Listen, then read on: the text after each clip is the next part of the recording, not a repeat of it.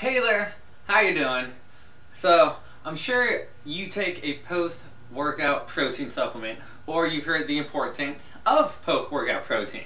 Well, what we're going to do, whether you take one or not, which you should be, and I'll explain why in a minute, is we're going to figure out how to take about 20 quick seconds to see what kind of quality our post-workout protein supplement actually is. Or it doesn't even have to be post-workout, just what kind of quality supplement is your protein supplement.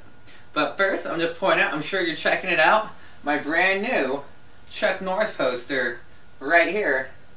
Yeah, just had to show that off. I know you're jealous. You should go Google that and pick yourself up a Chuck Norris poster. Everyone needs one. Duh. Anyways, protein. How do we tell if our protein supplement is high quality or not? And before we get to that, let's first off, do you take a post-workout protein supplement? Which you should. Because I actually read studies that they did studies on two sets of people. They had Group A, who workout, eating, no protein. Group B, same workout, same eating, and utilize a post-workout protein supplement. And the results they found were that Group A, so all the people that didn't take a post-workout supplement, they only achieved half the results as Group B, who, again, everything was the same. The nutrition was the same, the workouts were the same. The only difference was that post-workout shake, and they got twice the results. You know, crazy, right? So what does that mean? It means that by not taking a post-workout protein shake, you're essentially, in a year's time, so 12 months from now, you're only going to be reaping about 6 months benefit. Like, that's crazy. So you're only going to be getting about half of the results that you deserve and you've earned because you're not utilizing a post-workout protein shake. Okay? So if you're not taking one, highly suggest you go and start taking one. And since we're on the topic, so when do I take it? Well, since for us, our main goal is going to be body toning, burning fat, getting that lean, sexy stomach that we all want and everyone loves to look at, the best time to take your post-workout protein shake would be about 45 to 60 minutes after the end of your workout. I'll explain why in a second. Now, if you ask anyone, they're going to say, oh yeah, you need to take your post-workout protein shake like immediately after your workout, within 15 minutes of getting done with your workout. And that's totally true.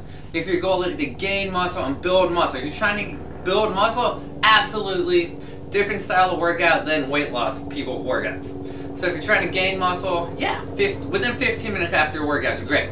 But if you're trying to burn fat, get that lean, shredded look, you know, tone your body, and you're doing the correct style of workouts to achieve that, those high-intensity interval training style of workouts, you know, which boost your metabolism and put your body into that fat-burning mode, then you want to wait 45 to 60 minutes to take that post-workout shake.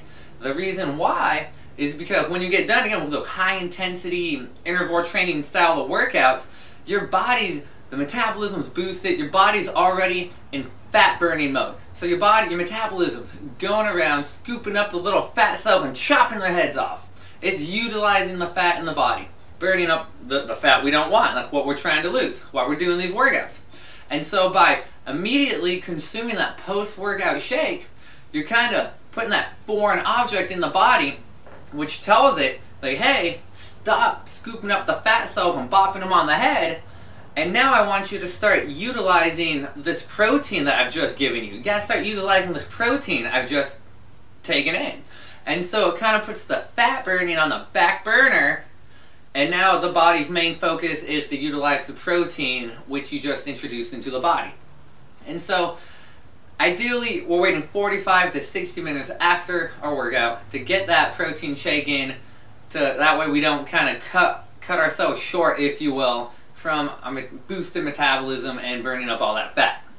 Okay, so now that we know we need a protein shake and why we need it and when to take it, let's find out how in about 20 seconds we can tell the quality of our protein supplement. It's extremely easy to do. We're going to go to the whiteboard.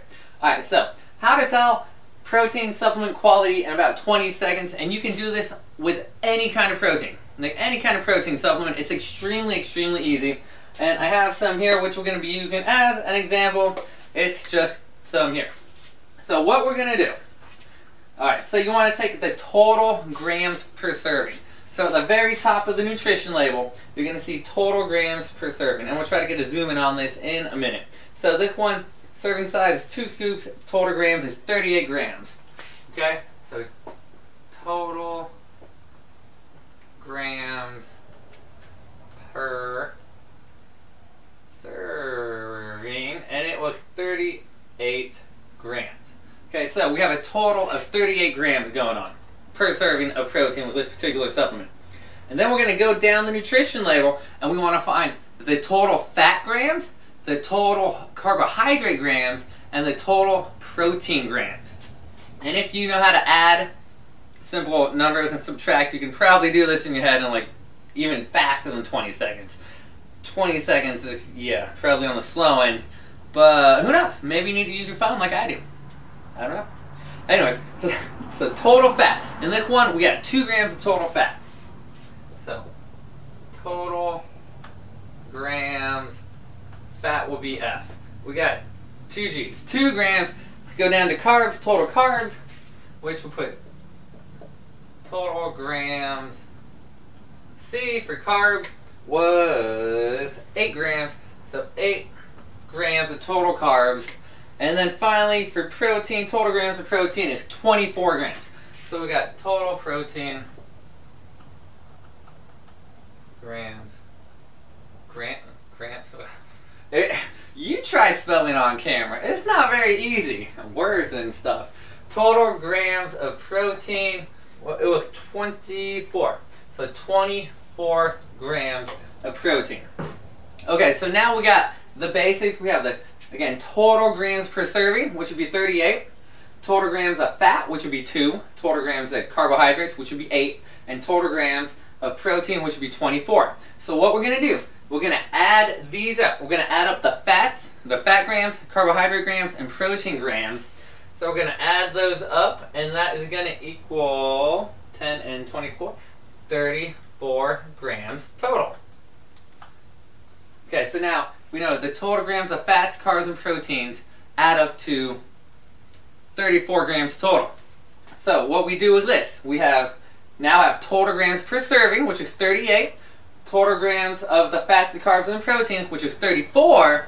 We're going to subtract 34, the sum of the carbs, fats, and proteins grams from the total amount per serving grams, which 38 minus 34 equals 4 grams. Okay, so great. We just did a little math. Now we have a number that says 4. We have 4 grams. What does that mean to me? Okay, so look at scale. And what we're going to do is grab something to kind of... Nope, we don't need to wipe anything off. We have more space over there. So what we're going to do is, on this scale, what our scale says is between 1 and 5 grams difference. So the total grams per serving minus the total grams of carbs, fats, and proteins, whatever that number is, whatever that equals, so our 4 grams in this example, between 1 to 5 grams is excellent. So 1 to 5 grams, excellent. That's definitely what we want to shoot for. So 5 or below is amazing. It's amazeballs. That's what we want. But don't worry, from 6 to 10 grams is really good. It's a high quality protein. Is it excellent? No, but it's really good. So if you have a supplement right now and it's between 6 and 10, that's good. You're in good shape. Stick with it. Unless you want the excellent one, then obviously go get the excellent one. And then anything over 10, so or 11 to more grams equals bad. So that equals bad. You do not want to be taking that. It's packed full of fillers and a bunch of stuff that your body's not going to be wanting. You don't want to put that in your body. It's just basically filler. It's full of filler. So it's not quality, it's less quality. So remember, on our scale, after we do that quick 20-second little math equation, between 1 and 5 grams is excellent. Between 6 and 10 grams is really good. Anything over 10 grams, so 11 and above, try to stay away from that. And yeah, again, the whole thing takes about 20 seconds to do because you just add, or take one number, subtract 3 other numbers from it, boom, done, and there you go. So now we just found out why we need protein, when to take protein, or protein after our workout, for if our main goal is weight loss and body toning, fat burning if you will, and how to tell if we have an excellent, a good, or a not very good protein supplement.